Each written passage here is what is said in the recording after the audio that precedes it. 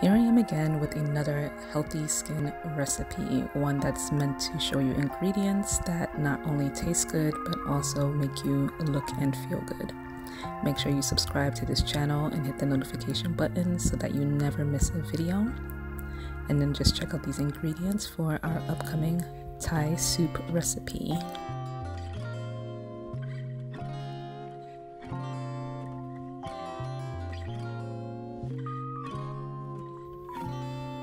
So sweet potatoes, as we already know from the previous video, are packed with vitamin C, which is always a great ingredient for fighting off free radicals, anti-aging properties, and brighter skin. Peppers as well, especially the red and orange ones, have that same vitamin C packed power. Apparently ginger is the GOAT. It has over 40 antioxidant ingredients in it naturally, and makes your skin tighter in addition to taking away toxins out of your body. Garlic from the previous video we know already has these characteristics that surprisingly are beneficial to your skin. Never knew that, and I'm obsessed with garlic. So kale has all of the most essential vitamins, but we barely talk about vitamin B and K. Vitamin B promotes healthy blood cells. That means better transfer of essential nutrients to your skin. And vitamin K is actually essential to fight hyperpigmentation, which here at Naturally B we are all about. Vitamin K essentially naturally gets rid of scars, stretch marks, and spider veins. So ladies, get into it. Onions, believe it or not, are an antiseptic, so they kill bacteria that are harmful to your skin and could eventually cause acne. So having that ingested just naturally gives you those antiseptic properties. So now we begin. So we are sauteing or sweating down some of the onions that I just talked about. Once we get it to a good caramelized state, I added 2 tablespoons of green curry paste. Then we are going to go ahead and add in our other ingredients, which include the ginger, the garlic. Make sure it's all in there.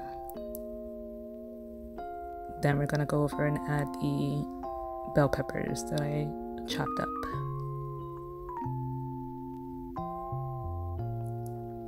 We sweat those down for, I would say, about 2 or 3 minutes.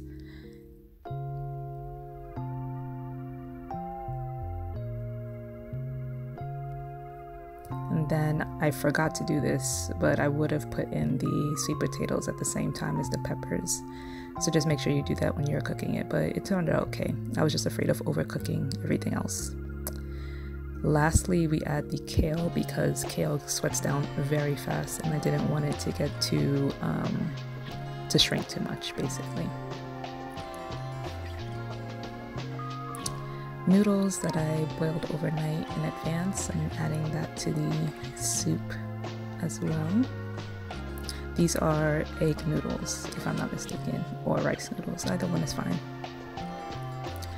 Add in my cauliflower, which I completely forgot to show you chopped, but I'll leave the description of the skin benefits on the side of the screen.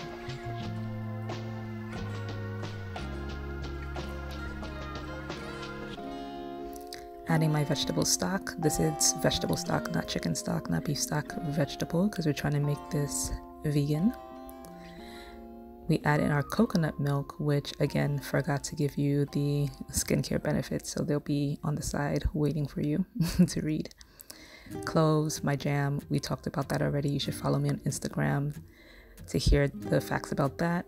And some coriander and some other spices were put together to make my curry powder. I believe there's some cayenne in there as well. And then I put some brown sugar that has no benefits, that just tastes good. So I'm adding in the curry powder after adding in my stock and my my coconut milk, along with the brown pepper as seasoning. Adding some soy sauce for additional flavor. If you're allergic to soy, go ahead and use coconut aminos. Those are a great substitute. Y'all, I made homemade bread, and this was the most exciting, exhilarating experience of my life. It reminded me of the time when I was living in London and was traveling Europe, and you could literally go to mostly any grocery store and see the bread coming out of the oven and buy it fresh daily. And so I don't think I'm ever going back to any kind of pre-made sliced bread that's on the counter. I am definitely making my own bread moving forward.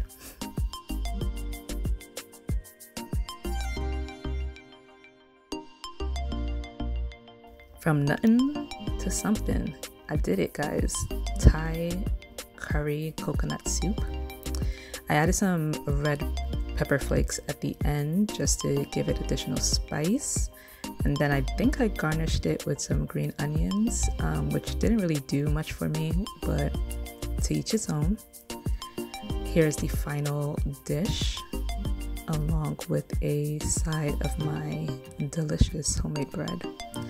You know, while you're going through cuffing season, while you're going through this cold winter that's about to come up, and take care of your skin through your skincare diet as well.